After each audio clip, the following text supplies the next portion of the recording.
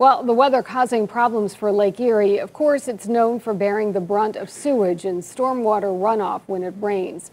But officials say the Cuyahoga River continues to endure the most of it. News 5's Bryn Caswell shares progress on a $3 billion Project Clean Lake and how another agency is stepping in to help the public health side of things. As the Cuyahoga River runs long, its history with pollution runs deeper.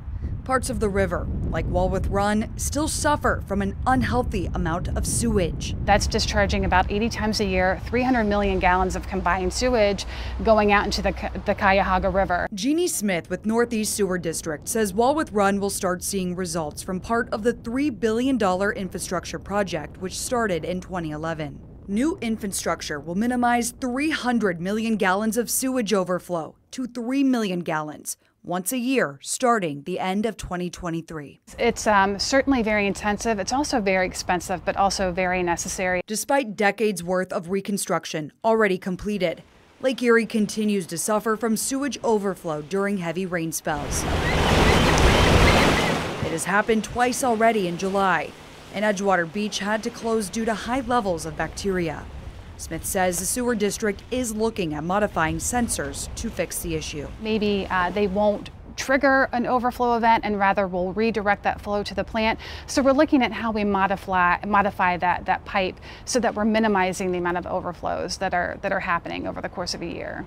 The Cleveland Water Alliance is also working on new technology to alert the sewer district and metro parks of potential bacteria-filled waters from overflows. Samantha Martin with CWA says it normally takes up to 6 hours to get that information. When there's bacteria in the water, they have to go out and physically collect samples, take it back to a lab, analyze those samples, and then alert the public for any public safety concerns, which 6 hours might not sound like a long time, but if it's something like a public health and safety concern, that can be a big deal. The new technology would instantaneously send data back to officials. We have some promising leads, and our partners at the sewer district are eager to pilot something like that.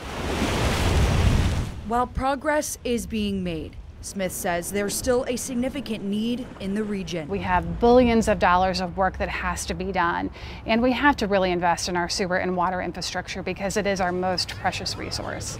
In Cleveland, Bryn Caswell, News 5.